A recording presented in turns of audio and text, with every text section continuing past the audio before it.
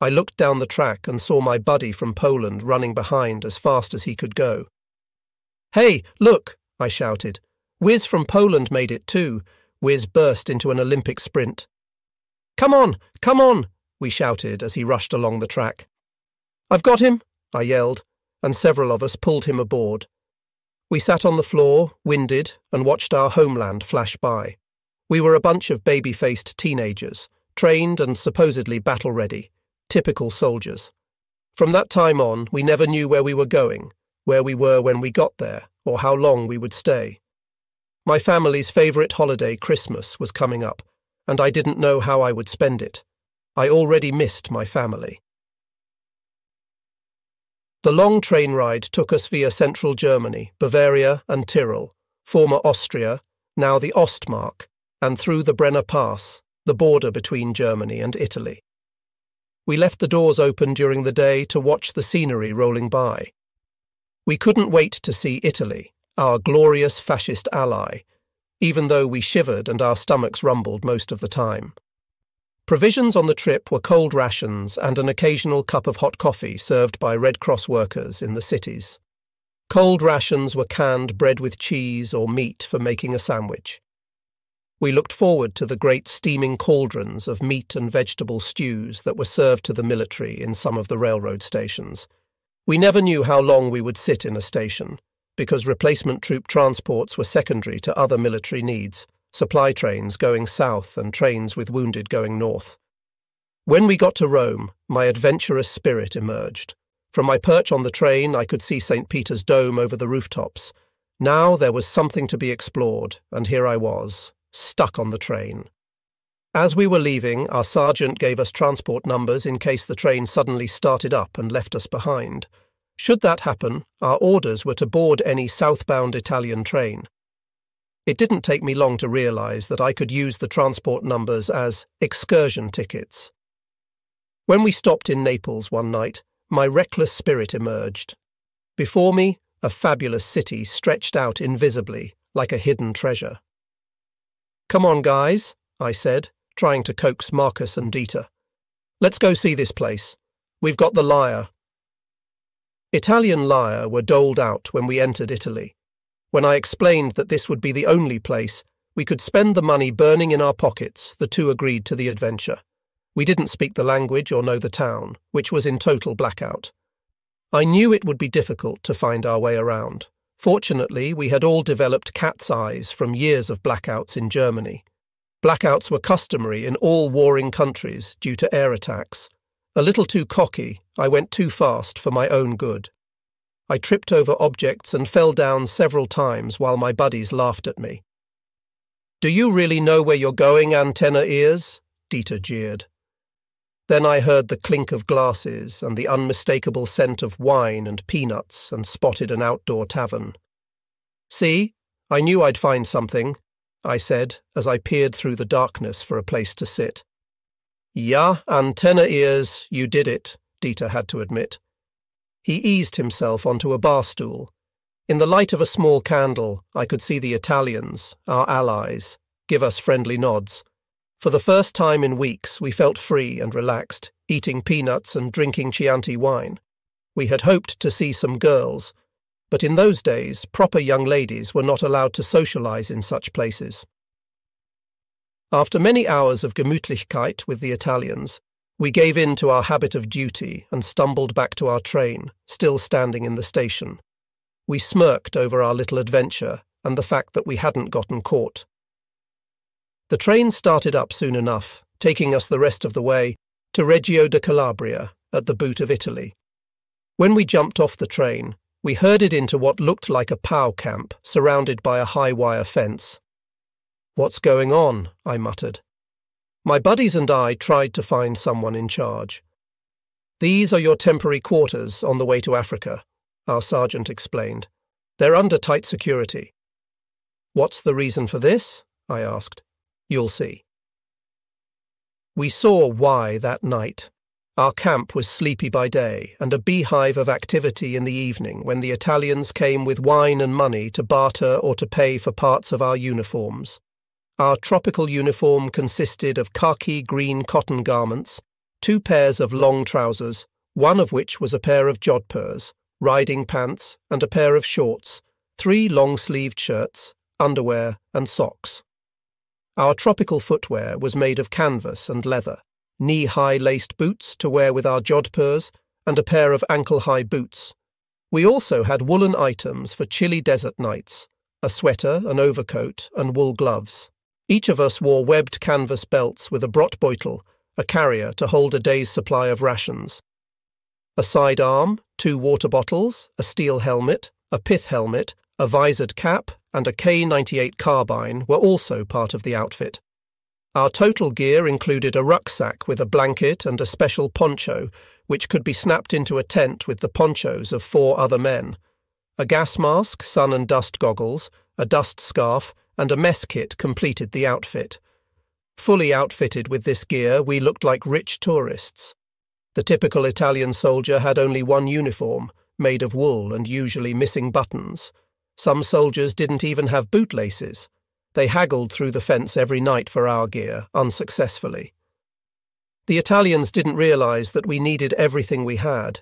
We didn't know if we could ever get resupplied, and besides, we were held accountable for our uniforms and equipment.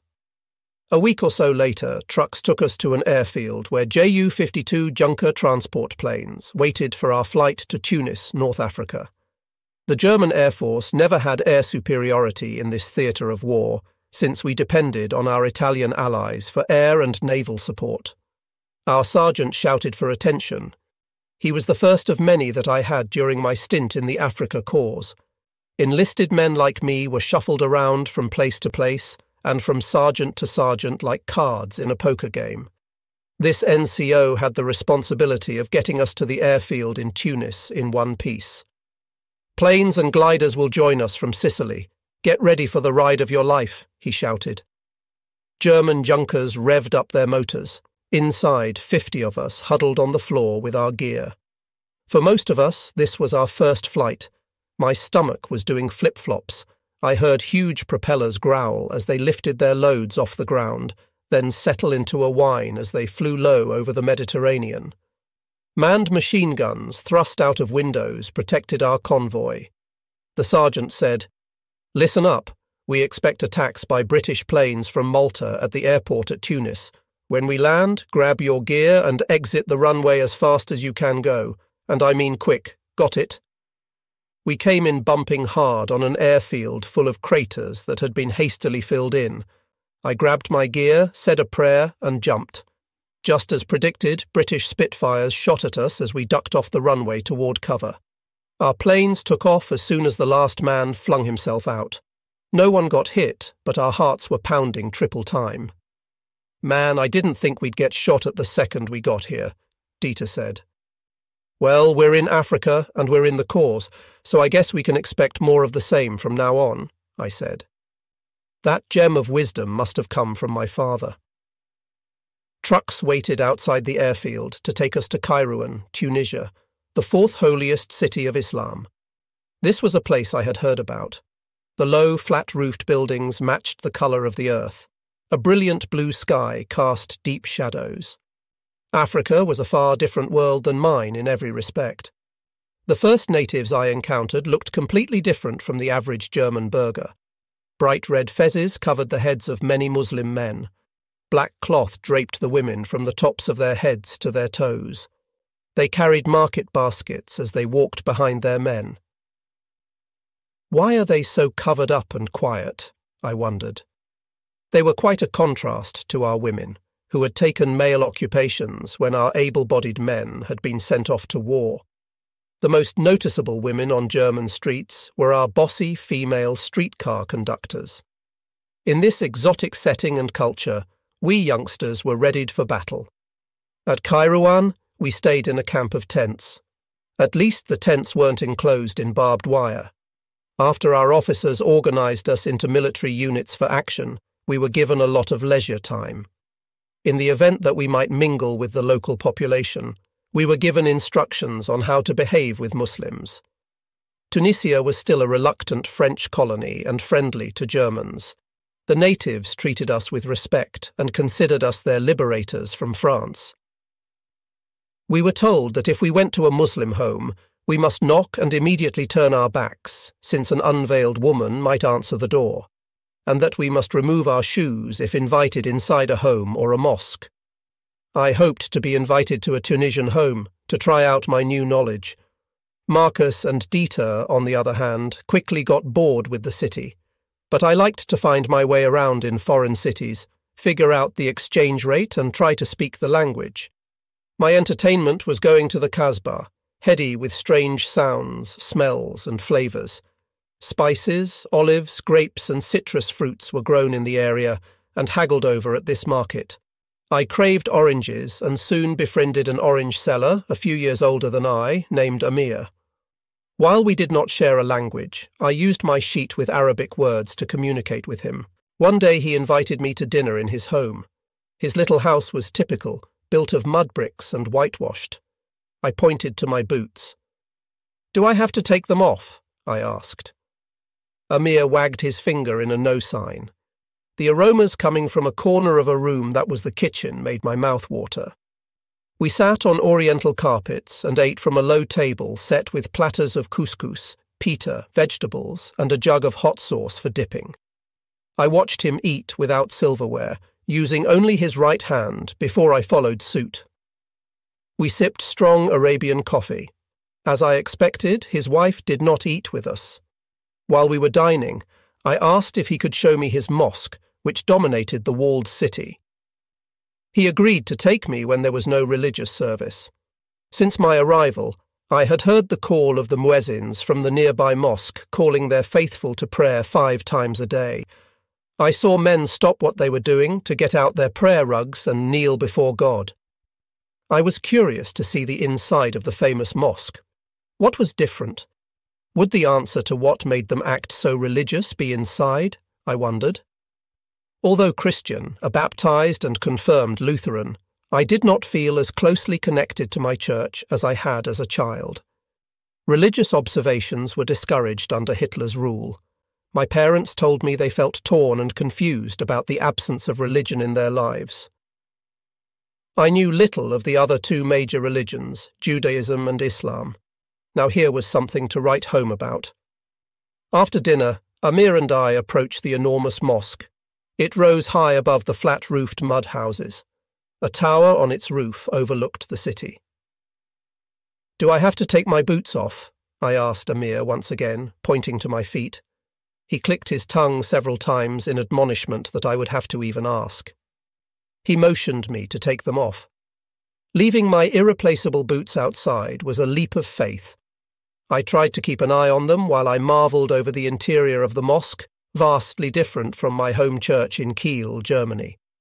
Open to the outdoors, the mosque's most remarkable features were its brightness and its columns arranged in rows in an interior devoid of benches and chairs. Amir pointed to the wall ahead of us and said, "Mecca." I understood that the wall we stood before faced Mecca. The enormous room was divided by a grille into male and female sections, and decorated with brightly painted mosaic tiles. Amir gave me a privileged glimpse into Islam. I had forgotten about my boots. I hurried back outside. My boots must have attracted attention, but they were still there. Since I had shown so much interest in his mosque, Amir tried to tell me about the Prophet Muhammad, peace be upon him. After many attempts at words and pantomimes, I grasped the concept of the Hegira, understanding that it was the Prophet's forced journey from Mecca to a more congenial place.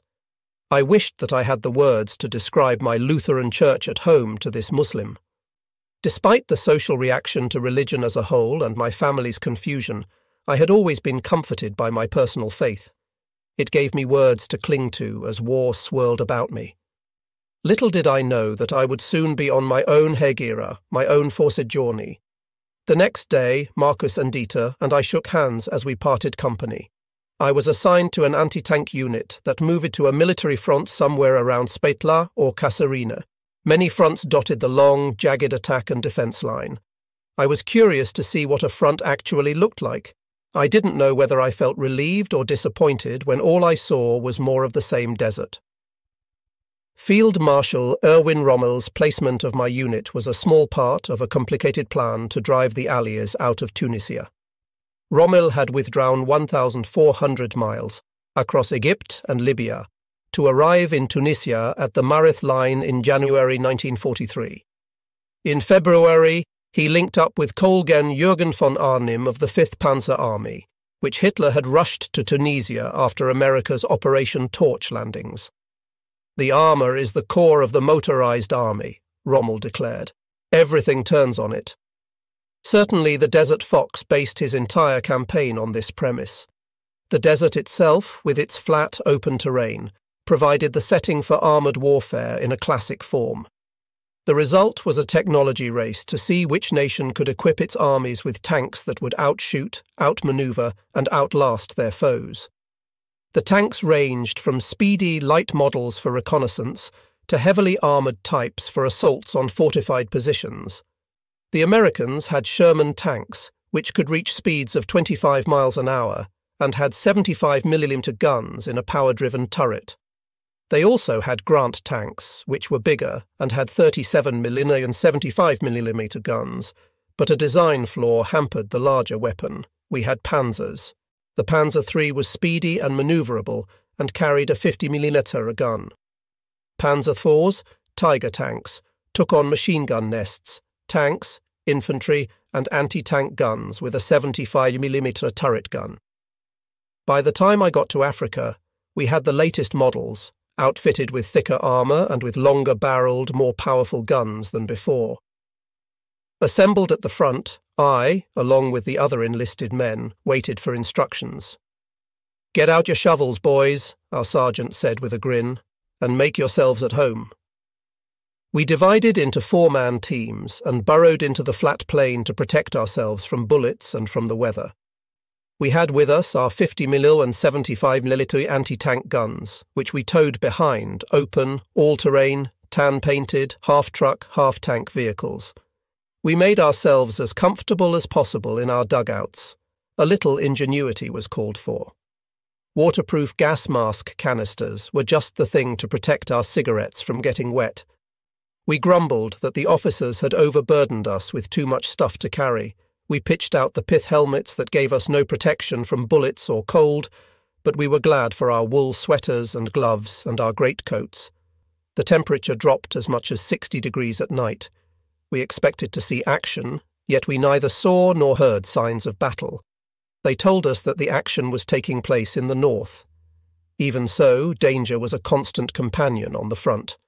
The ground was littered with explosive mines. Tribes of desert nomads, called Bedouins, often appeared as they followed their long-established trading routes. Turbanned men, wrapped in robes and wearing leather boots, rode camels with colourfully woven saddle blankets. The Bedouins' women walked ahead to scout for mines. Women were obviously more expendable than camels in the minds of the Bedouins. Are they wives or slaves? I wondered. Watching the nomads pass by was a welcome diversion. Nearly 2 weeks passed as we camped out at this post alongside an Italian unit. Scruffy and as ill-clad as the soldiers we had seen in Italy, the Italians were different from us in other ways. Much more fun-loving than we Germans, they gathered together, drank wine, and sang on duty at night, probably hoping that British patrols would hear them and stay away. Our Italian comrades were not keen on standing watch alone. My buddies and I weren't keen on standing guard alone either. However, since we were known as highly disciplined Germans, we stoically went off solo to our watches in the dark desert. We hoped just as fervently that a Brit with a sharp knife wouldn't sneak up on us. The Italian soldiers had a wine ration doled out 1 litre a day per man, but it was tainted with the smell of the old gas canisters it was stored in. The Italians got hot pasta meals each day with their wine. We were given bread or dry toast, called zwieback, which was mouldy sometimes, and sausage or sardines in olive oil. Occasionally we were given a treat, a new chocolate bar laced with cola called Coca-Cola. As a beverage, we received clear water from jerry cans, painted with white crosses to distinguish them from gas cans. A supposedly sanitary water supply came from wells that Germans had dug in the area. Still, men stationed in Africa for long periods became jaundiced and had sores that wouldn't heal. Some of our leaders thought the jaundice was caused by the lack of fresh fruit and vegetables. Rommel himself tried to prove that our diet was sufficient by only eating what we did. Within 2 years, army rations in Africa made him chronically ill. Nevertheless, we considered our food somewhat superior to the Italians' fare. The Italians seemed to feel the same way. They gave us sympathetic looks as they chowed down. Their cans of food were printed with the letters AM. My buddies and I thought that the labelling was hilarious. At every meal, some joker would announce, "They're eating Alterman, canned old man," again, and we'd laugh our heads off. Luckily, our Italian comrades didn't understand German, or we probably would have had some fistfights. In February, the rains came. The German command was caught unprepared. The cold seasonal rains transformed the desert into a sea of mud that had a brutal force of its own. Trucks and transports stopped in their tracks. Motorcycles got mired. Thick ooze nearly sucked the boots off our feet. "How are we supposed to live in this muck?" I asked my sergeant. "It could be worse," he said. "Neither side wants to risk a battle stuck in the mud. Think of this as a vacation." About all our commander could manage with such conditions was to secure chains for tyres and treads to keep from getting stuck in our own encampment. We lived, ate, and slept in cold goo. Wet slime was our bedfellow. The ponchos we unsnapped into 4-man tents were as muddy as our trenches. We had no way to keep clean and dry. By mid-February 1943, Field Marshal Rommel pulled my unit back from the front to become part of a preparation for a German offensive in northern Tunisia. As our armoured caravan moved toward the Atlas Mountains, the landscape changed.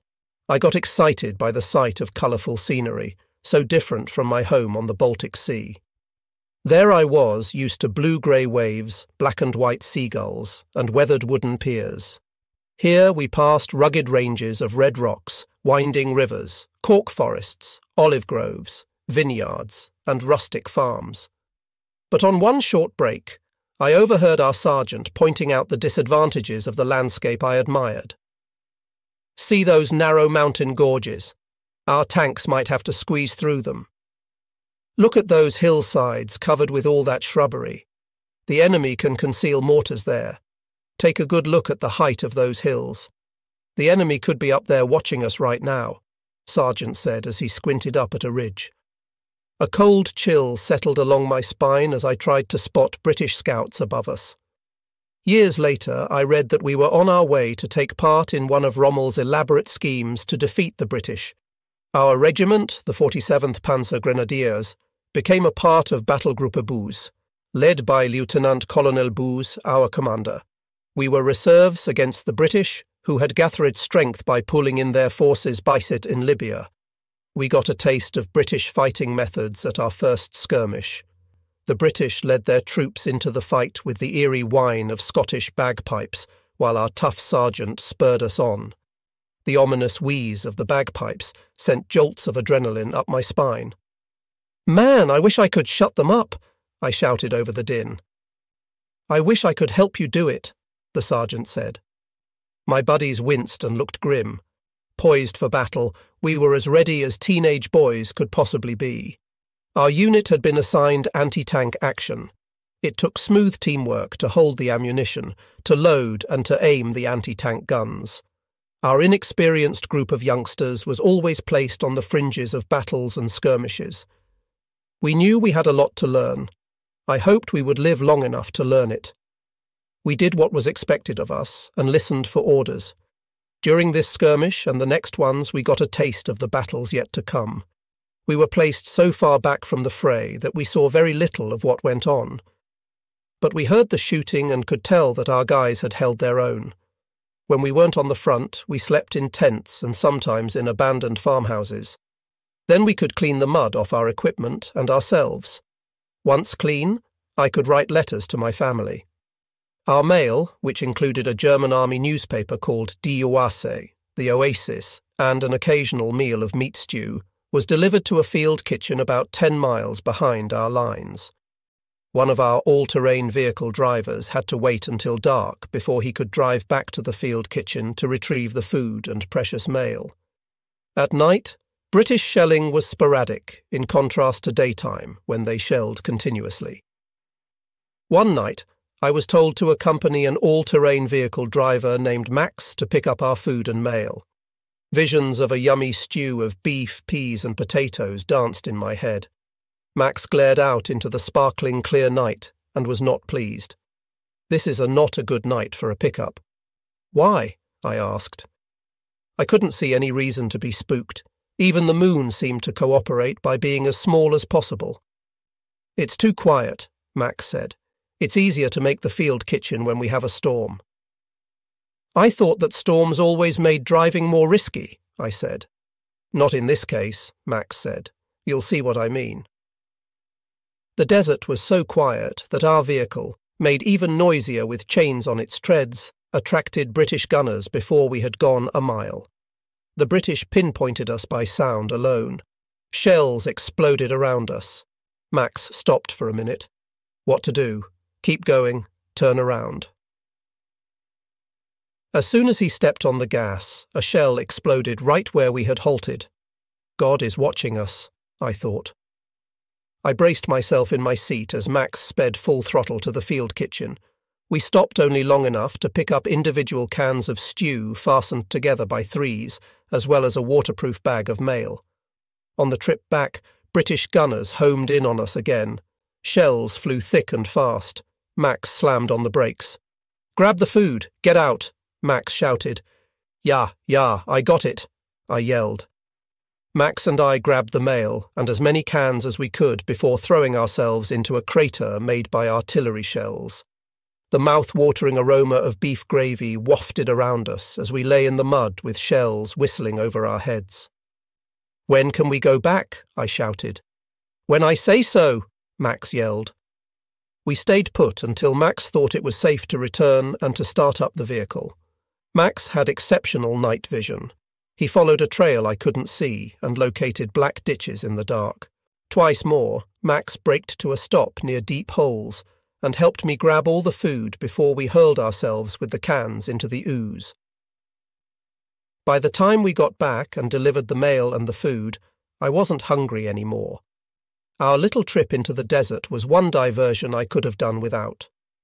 Once a week, another kind of diversion dropped from the sky. The Africa Post was delivered via a high-altitude drop from an Allied plane. An American-generated newspaper written in German highlighted German failures on all fronts. The Post cited unsettling statistics. 3 German soldiers have died every minute of the day since June 1941. A February issue proposed a plan of surrender. "Come alone or bring other comrades. Bring your greatcoat, mess kit and shaving kit. Leave your weapon and bring, if possible, this newspaper, which will assure free passage through English, American and French lines." My buddies and I liked the cartoons, but we didn't know if anything in the Africa Post was true. Their plan for us to surrender looked like their way of getting a better shot at us. From time to time, Allied planes dropped surrender leaflets on us. "Colonel General von Arnim tells you, before us, the enemy, behind us the sea, there is no way back. Your mind tells you differently. Behind the enemy, the detention camp. Behind the detention camp, the prisoner of war camp in England or America. Behind the prisoner of war camp, home, there is a way back. The dead do not go home. But the prisoner who remains alive will see home again." I kept my confusion to myself and soldiered on. Toward the end of that filthy February, my unit was attached to Korps Gruppe Weber for an attack on British and US forces at Spitler. Both sides had been waiting for the end of the rainy season. Many years later, I learned that by March 15th, Germany's Kolgen Friedrich Weber had only 6 operational tanks remaining under his command. I also learned that in a joint strategy, the Americans and the British had combined their soldiers and war materials for their offensive. A large force of American soldiers and supplies from Algeria arrived to join the British. At Spitler, the earth beneath us shook as Allied tanks fired their mighty charges. Above the battlefield, a canopy of screeching Stuka planes dive-bombed the Allies. Incoming mortars crashed amid clumps of wildflowers, white daisies, and bright red poppies. Soon the blood of German men flowed red as the poppies when Allied shells hit their targets. Smoke, fire, and the smell of explosives and scorched earth assailed our nostrils. Temporarily deafened, I looked with dismay over the plain of exploding half-tracks and guns. A description of the biblical apocalypse I had read in childhood came to me. A hurricane of steel and fire stung my eyes and hurt my ears. I expected to be blasted to smithereens any minute, yet I didn't even know the object of the battle going on around me. My buddies and I looked at each other in wonder when we heard the next order. Cease firing. God is with me, I thought. The Allied fusillade had missed us. Our team sat down on the ground and shakily lit cigarettes. All around us, bleeding and dying men and boys murmured prayers or called for their mothers while medics did all they could. Man, that was terrible, I shouted, voicing the understatement of the year. But there were no words that I knew to describe what we had just been through. So many dead, so many dead, so many hurt, I mumbled. My head pounded and my ears rang. My team just shook their heads. Yeah. Looking back more than 50 years later, all I can say is, what a tragic waste of life. What an immeasurable loss of good men for their families, who still sadly recall husbands, fathers, and brothers who never came home. How could Hitler and his advisers have considered them expendable? What motivated Hitler and his high-ranking advisers to keep seeking more power and more glory for themselves, without giving a second thought to the boys and men they sent off to war? They didn't even know if they could keep us supplied. Later, I would confront larger issues concerning Hitler's actions. How could they disregard all the homeless, hungry women, children, and refugees? How did they think they could ever repair the infrastructure and all the devastated cities of Germany? Back then, my anti-tank team had barely enough time to gather our wits and our weapons when our sergeant said, "Pick up your gear. This regiment is moving out. We're providing field support." I figured out later that we were part of an offensive by General von Arnim that covered the area between El Ala and Fonduk. On our trek through the wooded hills toward the mountains, newly leafed-out trees provided some cover. The ground finally provided traction. We could, mercifully, set up our ponchos on some dry dirt. We had little respite before our next big fight, the Battle of Kasserine Pass. This pass was one of the few large corridors through the mountains. Although I didn't know it at the time, the battle was crucial to the enemy because the pass led to Algeria and the town of Tebessa, a vital Allied communications and supply base. Another road led to the city of Thala.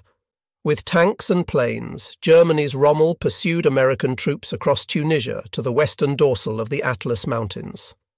On February 19, 1943, the Americans had to make a stand in the basin of Kasserine Pass in order to defend Tebessa. We funneled through 5 narrow passes into the basin, accompanied by shrieking Stukas. This was the first time that Axis forces faced the Americans in a major battle in Africa. Our sergeant had complete faith in Brig Gen Carl Buelowius, who launched a major artillery barrage. The sergeant scoffed at the lightweight American M3 tanks he tracked through his binoculars. "They're toys compared to our panzers. They're flimsy," he said. "A panzer can destroy an M3 in just one shot." That wasn't all. Buelowius unleashed the new weapon, the Nebelwerfer. These 6-barreled rocket launchers were said to shower the enemy with fatal missiles. Yet while I heard the whoosh of our rockets screaming toward the enemy, I saw our vehicles being hit by returned fire, saw more of our boys dead and dying. By 4:30 that afternoon, the rest of our troops poured into the basin through Kasserine Pass. I expected to be blasted to kingdom come as we loaded, aimed, and shot our anti-tank guns until we heard those welcome words, "Cease firing." At the end of the battle, my buddies and I lit cigarettes, trying to calm our nerves, and waited for our ears to stop ringing. One of my buddies congratulated me with typical German sarcasm. "Well, I see you lived to fight for another day." "Ja," I blurted out. "I like to be out of fearing Rangje whenever I can. I thank God that Allied fire missed me time and time again. I'm grateful that I was never seriously wounded and was able to recover emotionally from the sickening battles. Unlike many of my peers, I lived on to get married and to raise sons and daughters. Looking back on these bloody battles, I'm glad that none of my children had to be in combat, even though 3 of our boys were in the American Armed Forces. As for the Battle of Kasserine Pass, my last major battle, I read later that the Germans won this conflict but bungled the rest, due to the dual command at this point by General Rommel and General von Arnim. Both of them answered to Marshal Albert Kesselring in Rome, and both messaged him about their plans. General Rommel wanted to exploit German gains by striking Tebessa. Von Arnim did not. Kesselring ended up siding with Rommel, but by then precious time had been lost. During the 2 days the commanders bickered, the Allies gathered enough strength to repel Rommel. While the generals argued, von Arnim shifted our troops, intending to strike farther north. Rommel took time out to examine captured US war material, tanks, trucks, troop carriers, and weapons. The abundance of supplies and the profusion of spare parts amazed him. By contrast, his forces were down to 1 day's ammunition and only 6 days' food. His vehicles had just enough gasoline to travel 120 miles. 3 days after the battle, Rommel flew to Germany to try to persuade Hitler to abandon North Africa entirely and thereby save the Afrika Korps from annihilation. Predictably, Hitler refused to listen to his argument and forbade the Desert Fox to return to Tunisia. "Africa will be held," the Führer snapped, "and you must go on sick leave." Hitler gave command of both armies to Colonel General von Arnim. As enlisted men, we knew very little about all this. When the next issue of our German army newspaper, The Oasis, reached us, we read that Rommel had fallen ill and von Arnim had replaced him. "Move out!" shouted my sergeant. We followed his lead, back in the direction we originally came, to a defensive position west of Kairouan. In April, an enormous force of American tanks attacked us in 2 skirmishes with ferocious hails of artillery. Shells flew, mortars burst, and bullets shot everywhere at once. This time, our unit was not as lucky. We couldn't move, our half-tracks had run out of fuel. Through bursts and bangs, I saw our anti-tank guns and half-tracks explode, saw our men lying dead or injured. We kept firing until we heard the order, "Retreat!" Those of us left standing abandoned our anti-tank guns and followed our sergeant into the hills. The beauty of spring in full bloom was lost on me. I felt dazed, shocked, and exhausted. The guys around me looked the same way. The loss of our vehicles turned us into foot soldiers, the infantry. With barely enough time to catch a breath, we marched off to an offensive that I later discovered to be Medjez El Bab. My unit was still attached to Gruppe Weber. The entire group included Panzergruppe Lang, with 77 tanks, 14 of them Tigers. Weber had 3 other groups, Gruppe Eder, Gruppe Audorf, and Gruppe Schmidt, with a battalion of panzers. Other regiments joined us, Göring's parachute unit, a mountain regiment, and the reserve group that included the 2 battalions of our regiment. The entire operation made a spoiling attack on the Medjez El Bab area. My unit attempted to take another hill, called Grenadier Hill, and seemed to be succeeding, but we heard an order: "Halt the attack." At that point, we marched up Longstop Hill, a location our side had held for 4 months. Longstop Hill, known to the natives as Jebel Amera, was about 2 miles long and about 690 metres high. Although it wasn't immediately apparent, Longstop had twin peaks of about the same height. This was an advantage for our side. Whoever held Longstop Hill commanded the valley all the way to Tunis, about 25 miles away. The next day, the Allies, preceded by wailing bagpipes, attempted to seize Longstop Hill. They attacked us over and over for the next 4 days, On the third night, our beleaguered officers broke out what was left of their brandy and gave it to their troops to revive them. "Drink up," our sergeant said. "It will make you feel better." It may have relaxed my sore muscles, but the next morning I felt groggy and off balance. The battle resumed. In the midst of the furor, I was hit in the back and knocked flat on my face. I thought I had been pierced through with bullets. I was amazed when I peeked at my chest and didn't see any blood. Klaus, my teammate, checked me over. "How bad are you hit? There's some blood on your back." "I guess I'm okay," I said. He pulled me to my feet and examined me more closely. "Good God," he said. "It looks like you've been hit by our own shrapnel, but I'm alive," I thought. God is truly good. We didn't have time for Klaus to pick out the shrapnel, so he smeared my wounds with the sulphur cream we had been slathering on cactus punctures and scorpion bites. Then he taped on some bandages. Bagpipers tooted weird hoots and howls as they dogged us. Their savage shrieks sounded as if they were almost at our feet. Blasts of ammunition annihilated more of our men. Attack followed attack. Our response weakened. Even a private could see that we had run out of ammunition. New orders were shouted. "Retreat!" We scrambled to the rear and reassembled at the foot of the Atlas Mountains. We got our next order on a hill, dig in. Dirt flew thick and fast as soldiers dug as deep as possible for the next onslaught. Klaus and I dug madly, deeper and deeper, throwing dirt by the shovelful in every direction. We felt the Allies breathe down our necks. Finally satisfied with our work and hunkered down, we heard the unmistakable squeaks and rumbles of tanks grow louder as they bore down on us. Like young foxes in their dens, we tried to blend in with the desert until the sounds of war died away.